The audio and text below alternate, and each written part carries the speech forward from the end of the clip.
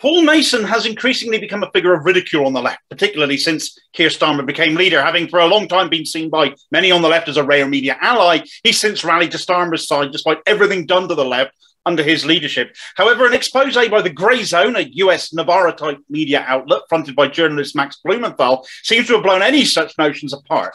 The article is focused on emails the Grayzone have obtained between Mason and a guy called Amal Khan, a former journalist himself, now running an intelligence contractor called Ballant. Now, the bulk of the article is covering alleged collusion between Mason and Khan in order to bring the Grayzone down. It's nothing new to see attempts to bring down alternative media, but the standout feature I wanted to discuss was that of a diagram featured in it that Mason apparently sent to Khan. He's denied it, but you have to imagine a journalist of Blumenthal's calibre has got the receipts. Just take a look at it, and you have to realise that if this really is legit, Mason's inner thinking is bizarre as well as disturbing.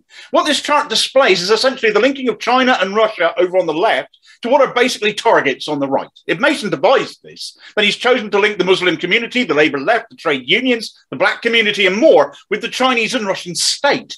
Racism, classism and the left as a whole are enemies of the British state by implication according to this image. It's completely unhinged. Some of it seems to be stuck on there completely unlinked to anything, presumably because they're just opponents. Note that Diane Abbott is floating unconnected on there. The ex-straight left comment, whatever the hell that even means, and a bizarre link from George Galloway straight to Jeremy Corbyn, who, unsurprisingly, is centre of all of this. Left media is an enemy here, as well as other organisations such as Stop the War, the Peace and Justice Project, Socialist Appeal, the Connolly Association, which is notable since these are Irish socialists who want a united Ireland and equality across the religious divide. But these are allegedly enemies, it seems, to Paul Mason.